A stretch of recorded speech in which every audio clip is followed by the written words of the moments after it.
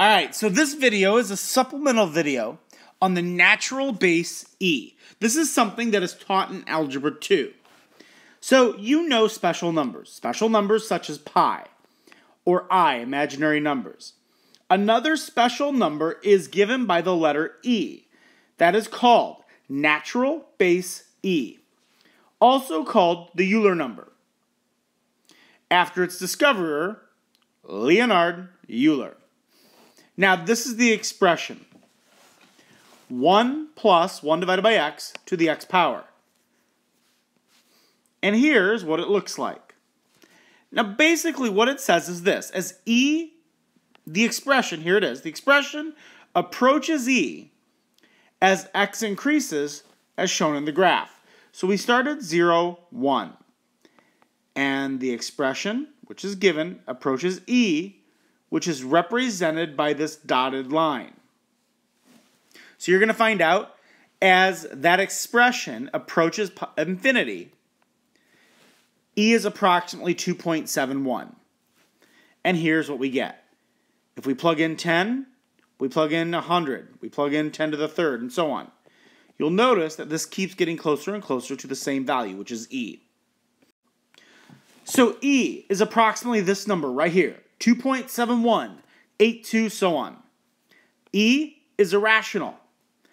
As x approaches positive infinity, here's your expression. This expression approaches the value of e. So, some really easy examples. If I asked you to simplify the expression, e to the third multiplied by e to the sixth, we follow the same rules of powers. We add the powers, this would give us e to the ninth. B, 16e to the fifth divided by 4e to the fourth. That would simplify into 4e, because 5 minus 4 is 1. We're dividing same bases. And lastly, 3e to the negative 4x to the second power. We take 3 squared, we get 9. We multiply negative 4x times 2, we get e to the negative 8x, which we would then write as 9 divided by e to the 8x. Now, graphing the base. Here's what the graph looks like. A function that is in this form. You'll notice it kind of looks like an exponential function here, which it is. A function of the form, here it is called a natural base function, exponential function. And you should notice because look at the base. The base is e, natural base. Now, when a is greater than 0, when a is greater than 0 and r is greater than 0, the function is exponential growth. Shoop, here we go. A is bigger than 0 and r is bigger than 0. When a is greater than 0 and r is less than 0, it's exponential decay. So here we go. Y to the e to the positive x, exponential growth. Y equals e to the negative x, exponential decay. So the question comes into play, what's going to happen when we graph these? Y equals 3e to the x. And let's do f of x because, you know, that's part of what a function is. So f of x equals e to the negative 1/2 x.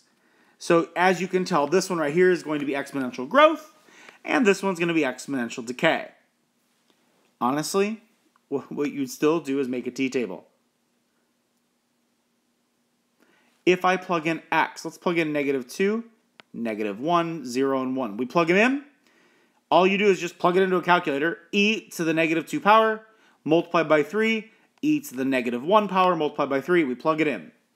We're going to get approximately 0.41 for -2, 1.1 for -1, 0.3, and 1, 8.15.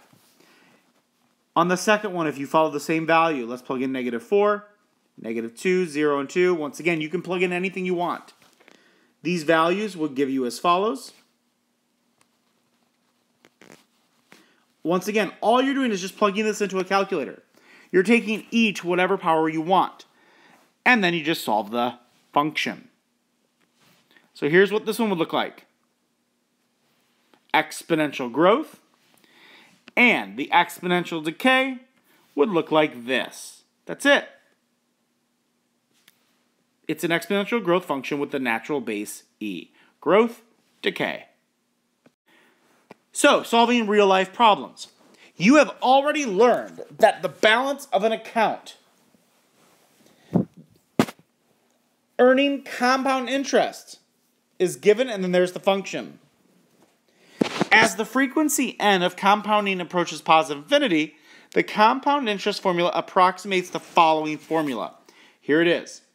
When interest is compounded continuously, the amount A in the account after t years is given by A equals the principal multiplied by e to the annual interest rate as a decimal multiplied by time. So I'm just going to put this example here for you. We can look over it. You and your friend each have accounts that earn annual interest compounded continuously. The balance A in dollars of your account is modeled by this function. The graph over here shows the balance of your friend's account over time. Which graph has the greatest principal, or the greater principal? Which has the greatest balance after 10 years? Well, easily, the principal is where you start. Your friend has $4,000. You, looking up here, what's your initial value? $4,500. So easily, the first thing, which account has the greater principal? Your account starts with the greater principal. So we want to know after 10 years. So 10 years, there's 10 years. So it looks like your friend is approximately, I don't know, just a little over 7,000. So if we plug in 10 to your account, we plug in 10 right there.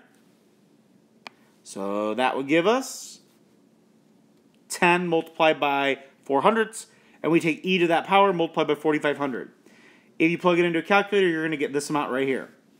So you are going to have approximately $6,713, and your friend has approximately, it looks a little over about like 7,200.